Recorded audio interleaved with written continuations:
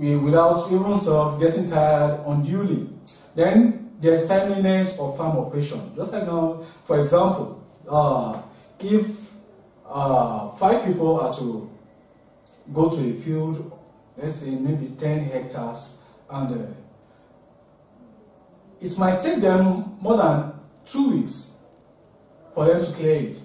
But whereas if you employ a tractor, within a day, it's done with that 10 hectares.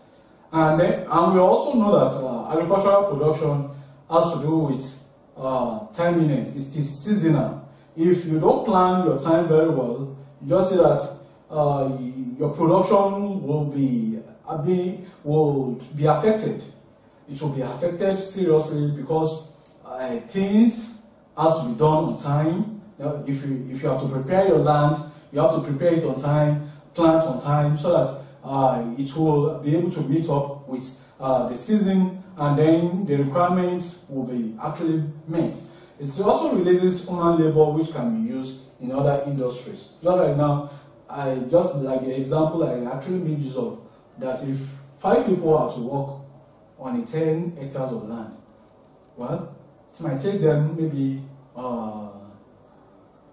or more than a week. Even so, it's going to take them more than a week to clear that land. But whereas the tractor, we clear it in a day. And what the tractor just means is the driver and his assistant. And that's okay, 2 people.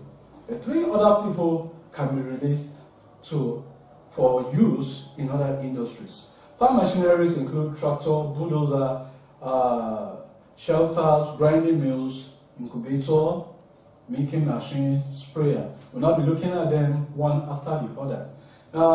We'll be starting with the tractor, just as we are having here. The tractor is the most important and versatile machine used on the farm because it is the prime source of mechanical power.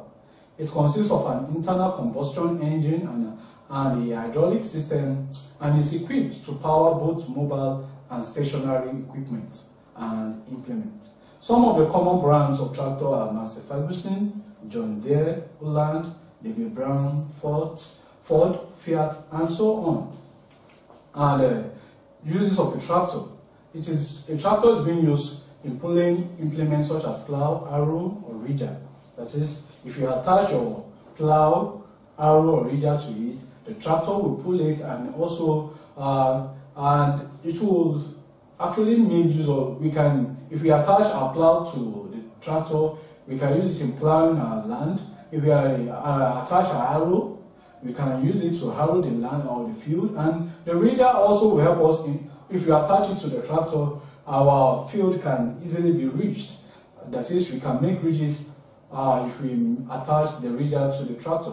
Then the second use is that with a trailer attached to the tractor, it can be used for transporting farm inputs. Even so, the laborers it can be used to convey the laborers to the farm, and it can also be used in conveying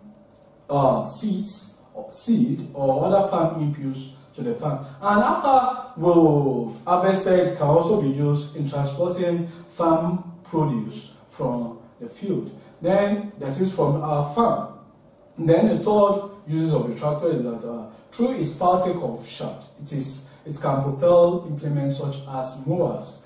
Just like if you want to slash the bush on the field, we can use a tractor in doing that. Now, maintenance of a tractor. The maintenance of a tractor can be grouped into daily and routine maintenance. The daily maintenance of a tractor. Daily maintenance are maintenance carried out on daily basis before using the tractor, and this involves the following. The first thing, if you are to use your tractor in the morning, you check the oil and radiator water level to see if they are at optimum level. Then you check the electrolyte level in the battery. Then you check the tire pressure. That is, you check if the tire of the tractor are okay. Then tightening of loose bolts and nuts. You have to do that also. Then you gauge your fuel level That is, you have to check the fuel level. Will it be able to take you to the field and then bring you back? And not only take you to the field, will it be able to sustain the work to be done on the field? Then you check the hydraulic level. You check to and ensure that the hydraulic level, that is the hydraulic oil, is at optimal level. Then you clean the tractor immediately after usage. Immediately after you finish the day's job, you take it to where you clean it. Then you are there to the manufacturer's manual. Then we'll be looking at the routine maintenance of the tractor.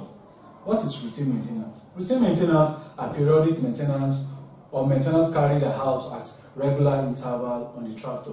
And this involves the following. The tractor should be serviced at regular interval.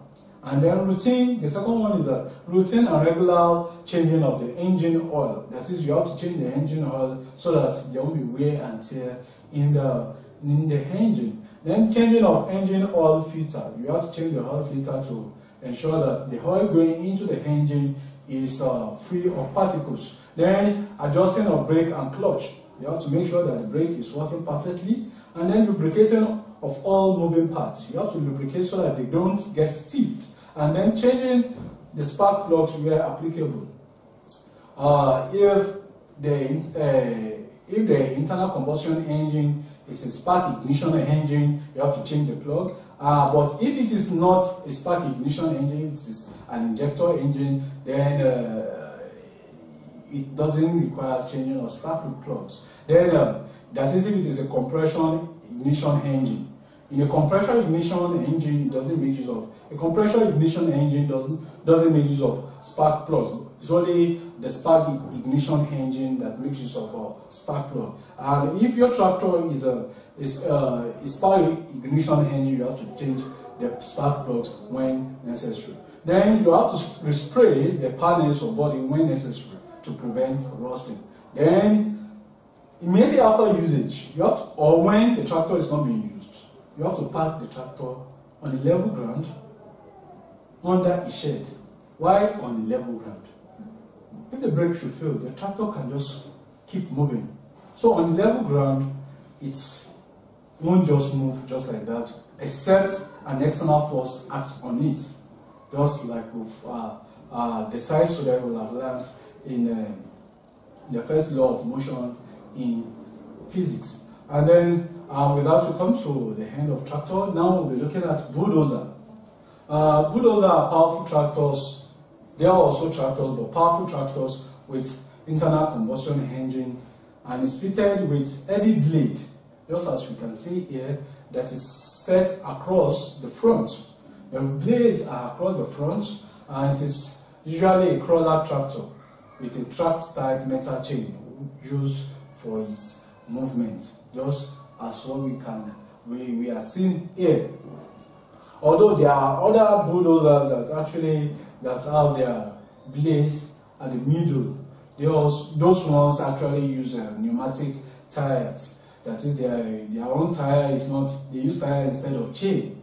They use pneumatic tires.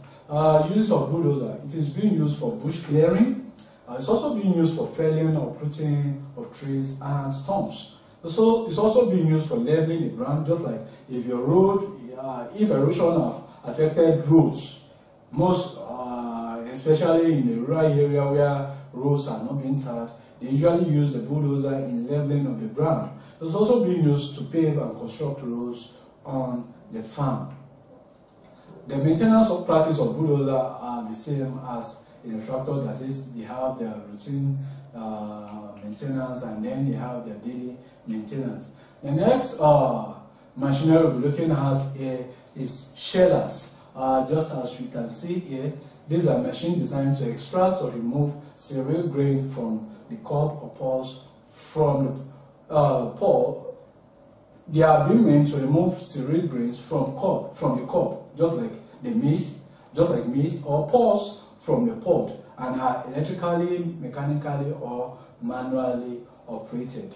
A sheller consists of a hopper, just as we can see here, and a hopper for feeding the crop into the equipment, a beater or shelling cylinder, a concave or stationary plate, with slots against which the cylinder beats, a winnowing device which blows the chaff away from the grain, and a set of sieves which separates and sorts the grain from the chaff. What is a sheller being used for? It is being used to extract or remove cereals such as maize from the cob. It's also being used to remove pulses from the pod. Now we'll be looking at the next machinery, which is dryer.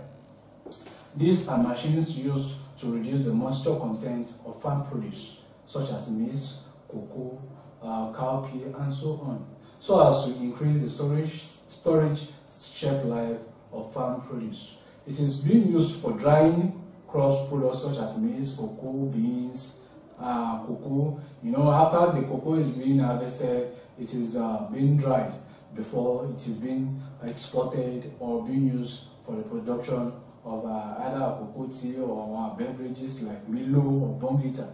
It's also being used for drying animal products such as fish and meat. You know, this catfish, most of the time it is being so dried. So it is the dryer being used in drying them.